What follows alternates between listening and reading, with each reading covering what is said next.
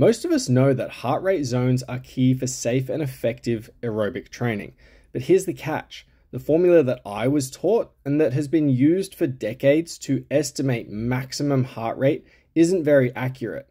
In this presentation, I'm going to explain where the old formula came from, what the updated formula is, and why we prefer to start with the new formula when training our aerobic athletes today. For decades, the go-to formula was 220 minus your age. It's simple, easy to remember, and has been printed in textbooks, gym posters, and even in medical guidelines. But here's the problem. It wasn't actually based on a large scientific study. Instead, it came from a rough collection of small studies in the 1970s. That means it often missed the mark.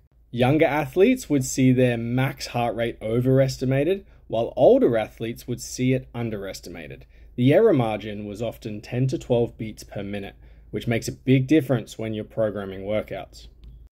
In 2001, a researcher named Tanaka and his team analyzed data from 18,000 people across 351 separate studies.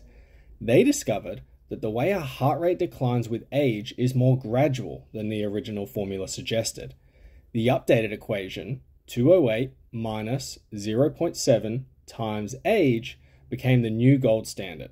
It's backed by research, tested across a wide range of ages, and consistently provides a closer estimate to someone's true maximum heart rate. For us as coaches, that means we can prescribe aerobic training zones with greater confidence.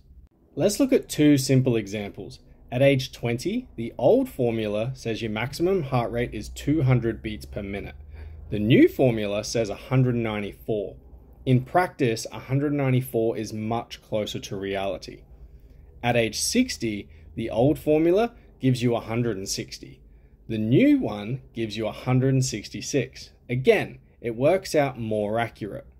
This small difference may not sound like much, but when you're setting training zones, 5 to 10 beats per minute can completely change whether someone is at a fat burning zone, a threshold zone, or going all out.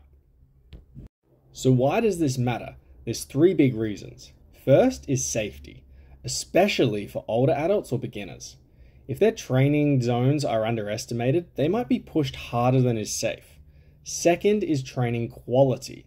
Accurate zones means clients spend the right amount of time building endurance, improving aerobic capacity, or training at high intensity.